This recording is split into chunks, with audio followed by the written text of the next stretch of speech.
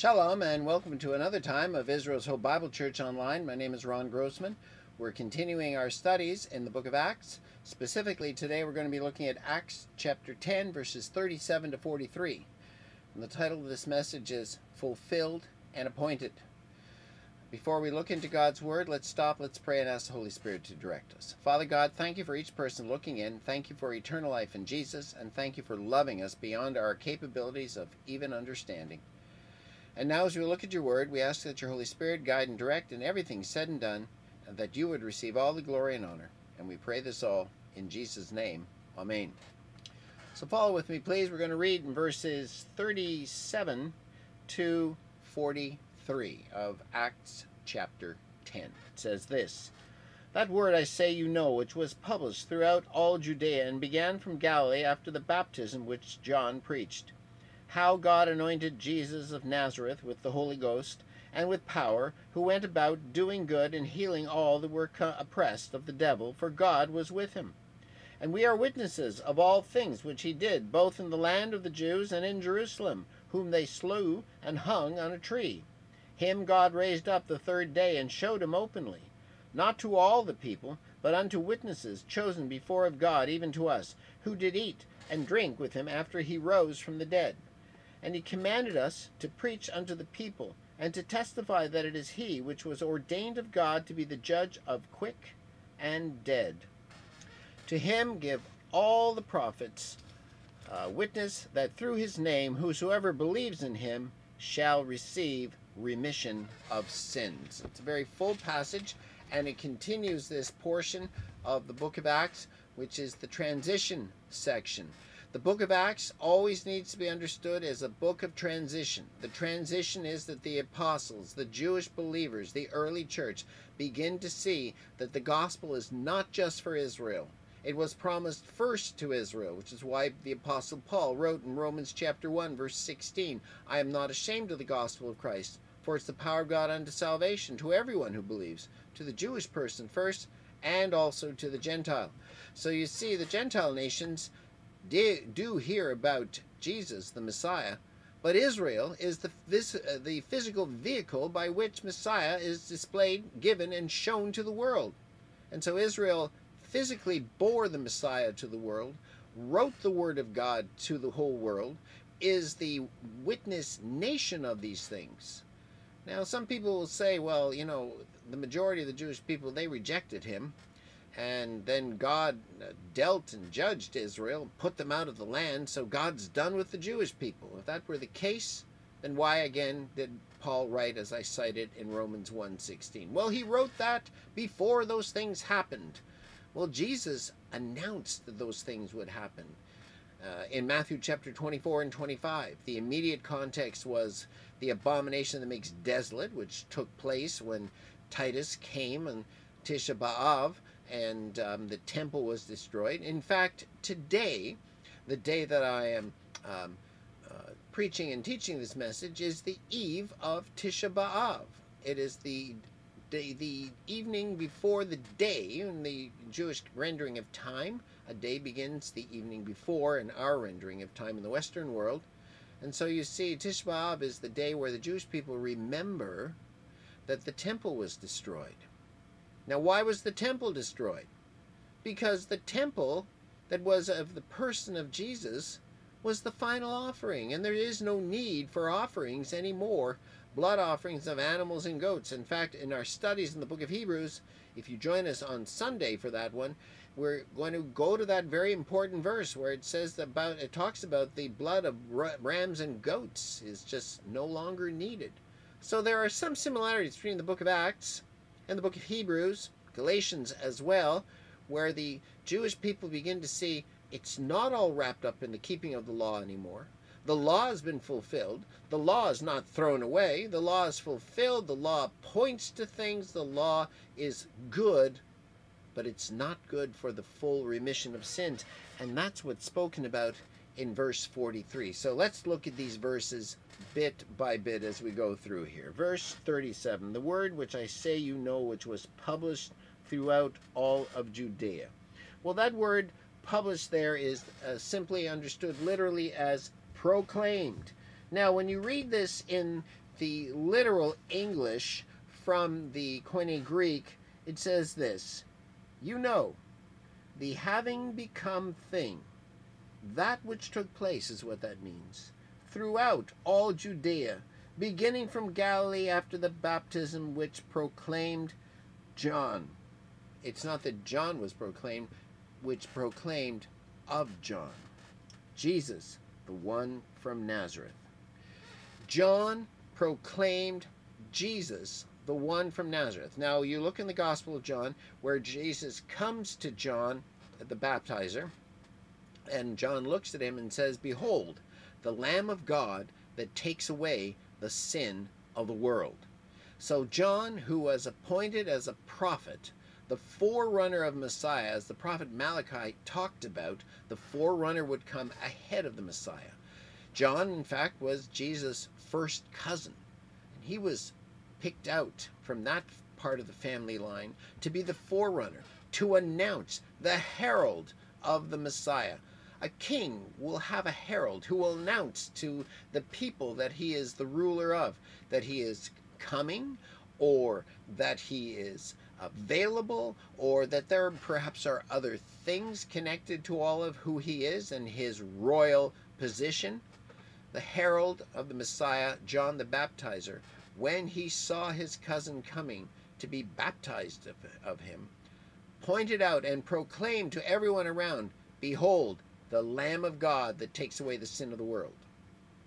Now remember, a few moments ago, I mentioned that verse in the book of Hebrews that speaks about the fact that the blood of rams and goats, lambs, etc., they're no longer needed. Why? Because as John rightly described Jesus, he was the Lamb, appointed of God, and that's what we also are seeing here in this passage.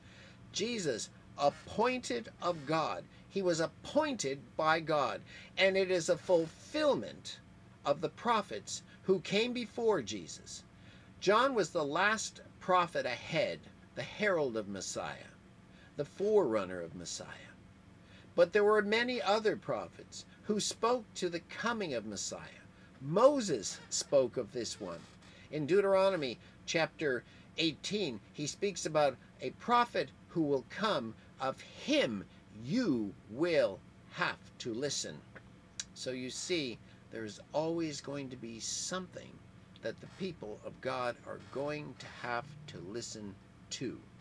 Well, let's look more at verse 37. The publishing of the proclamation throughout all of Judea began from Galilee after the baptism which John preached. And that I've just explained to you. And then it says here how God anointed Jesus of Nazareth. Now, Isaiah chapter 11 speaks about someone who will come out of the north, who will come out of Nazareth. The religious leadership, the Sanhedrin, in the Gospel of John, chided Nicodemus, saying, what prophet comes out of that place that you're speaking about? No prophet comes from there. But they were so indignant in their treatment of who Jesus was and wanted to dispose of him at any cost that they even ignored the fact that, one, he had his lineage which could be found in the temple. Luke chapter 2, he was brought to the temple as an 8-day-old baby to be circumcised as according to the laws and statutes of the laws of Moses of the house of Israel, and for his birth to be recorded in the temple. When the people came back from Babylon, from the captivity of Babylon, you read in Nehemiah and Ezra, you read the records of the people who came back. They knew who they were. Somehow, obviously, by inference, it doesn't say anywhere that they went and took all the records out of the temple and saved them, but they knew. They knew to keep them because they were looking forward to and waiting for the Messiah who would come from the line of the house of Judah. And he did.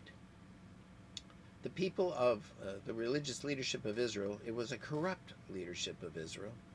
In the 190s BC, or was it the 90s BC? I can't remember exactly right now. You'll excuse me, and I'll make sure I know that for you next time.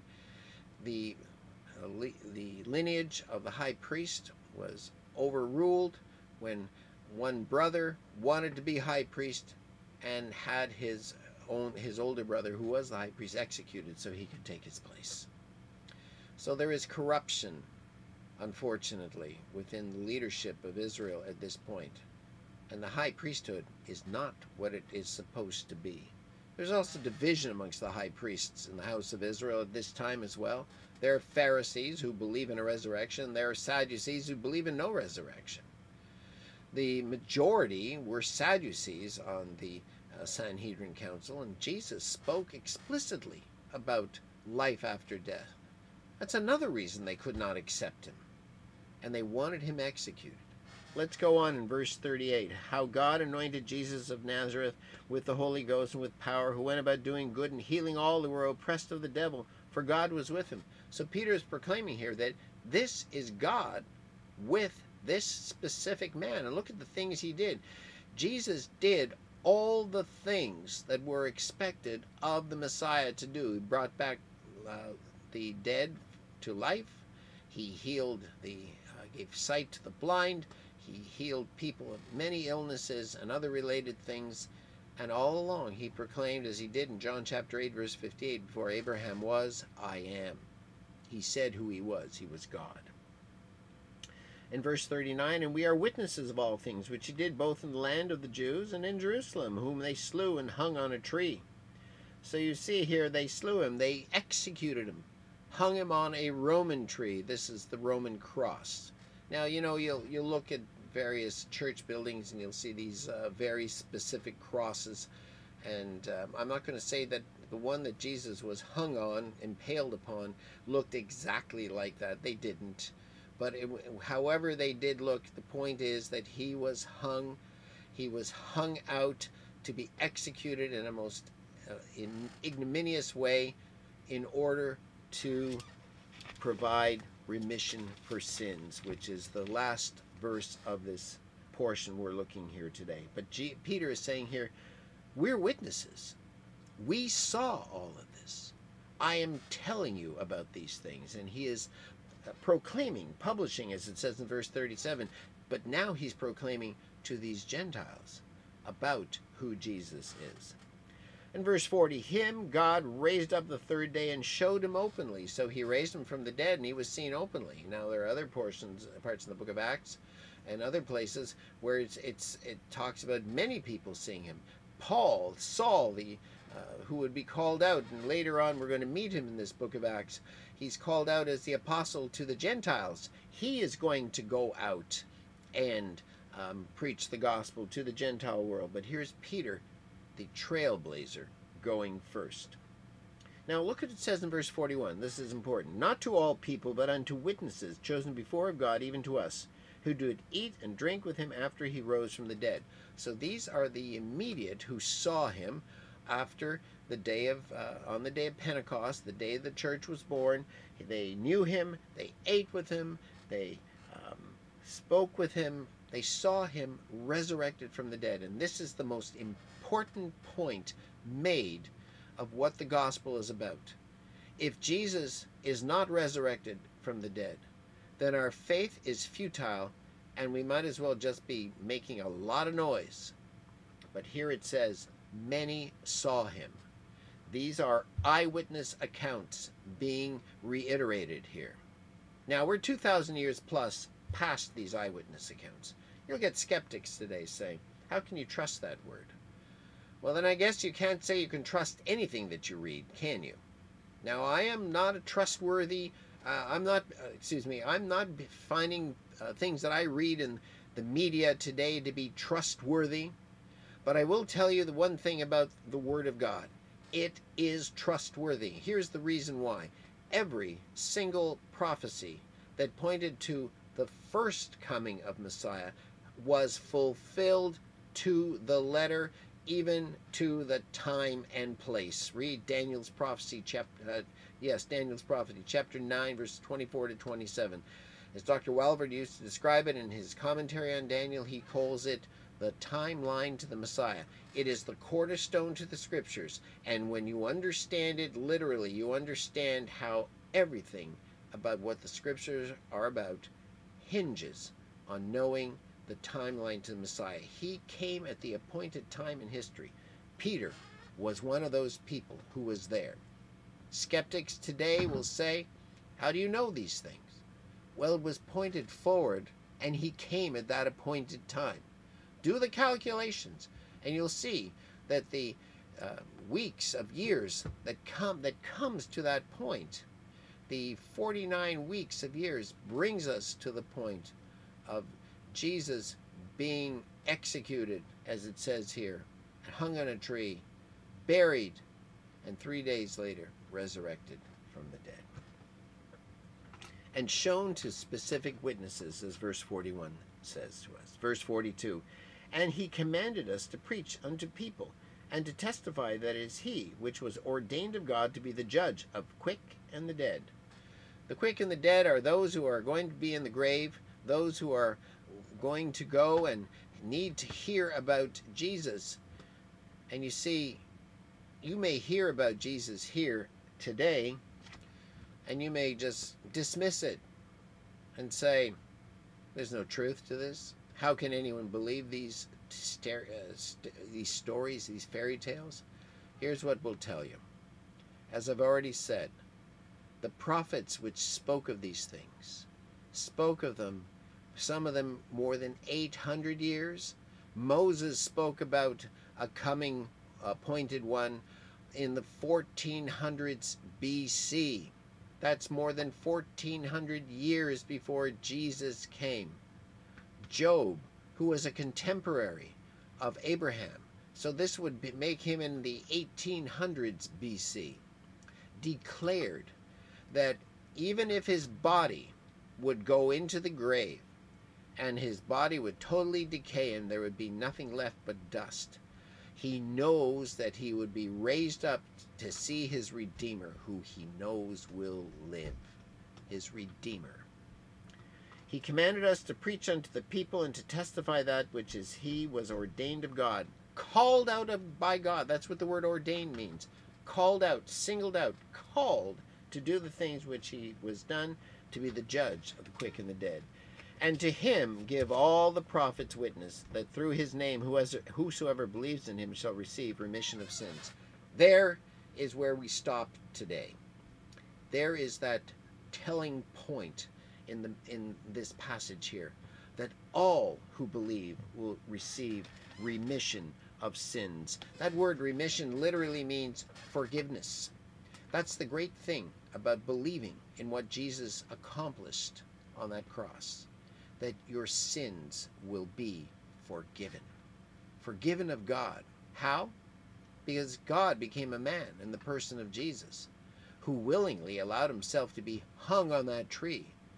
He was executed, found guilty of certain laws of the Roman Empire, but he took the guilt of the whole world upon his own shoulders, in order that all you need to do is believe that when he hung on that tree and said, "It is finished," in other words, it was finished, his giving of himself for the payment for sin, that it was paid for all time, for the total forgiveness of sins. That's why you can say, if you believe that Jesus is the Messiah, that you will spend an eternity with God. If you believe that he died in your place, as if you were the only person that ever lived and ever had to be made right with God, that he paid that penalty for your sin. Fulfilled prophecy, appointed of God. And it's for all people, Jewish and Gentile alike, which is what we as a ministry do, Israel's Hope Ministries. We exist to give the gospel to all people. And we are a ministry that relies on God to meet our needs. We're a faith ministry. And we're trusting God to meet our needs as we continue to go through the summer months. And if the Lord might have you to consider a special gift so that we can continue into the autumn, giving is down in the summertime, and it is right now, and we would ask that you might consider a special gift to Israel's Hope Ministries at this time. If you are interested in looking at other messages and this series in the book of Acts, you can go to our webpage at www.ihopecanada.org. There you'll find messages on the book of Acts, the book of Hebrews, and our series on riding out the storm, which is a biblical response to the COVID-19 pandemic. We trust God to meet our needs on a daily, weekly, monthly, and annual basis, and that God moves His people to do that. You can go to our website, www.ihopecanada.org, and you can give there if you feel led of the Lord to do that, by a need transfer, or through our PayPal connection. And if you want to send a check in the regular mail, as many have in the past, you can do that as well. Our P.O. Box is noted there in Ottawa, Canada. If you're in the United States and would like to give to the work of Israel's Hope Ministries, you can send a check to iHope USA, 2330 Norton Lane, North Bloomfield, Ohio, 44450. Just make sure you put on the memo line of the check, I Hope Canada or Grossman Support Canada. Either one will work. Thank you for looking in here today, and we thank you for every one of you who give, who encourage us. If you have a message, would like to have a question about something that you've heard here, email me at ron@ihopecanada.org, and I'll be glad to try and answer your questions. Let's close our time in prayer. Father God, thank you for each person who has looked in today. Thank you for eternal life in Jesus. Thank you for meeting our needs. Now we ask that you bless the time we've had, and pray this all in Jesus' name. Amen. Until next time, we say Shalom.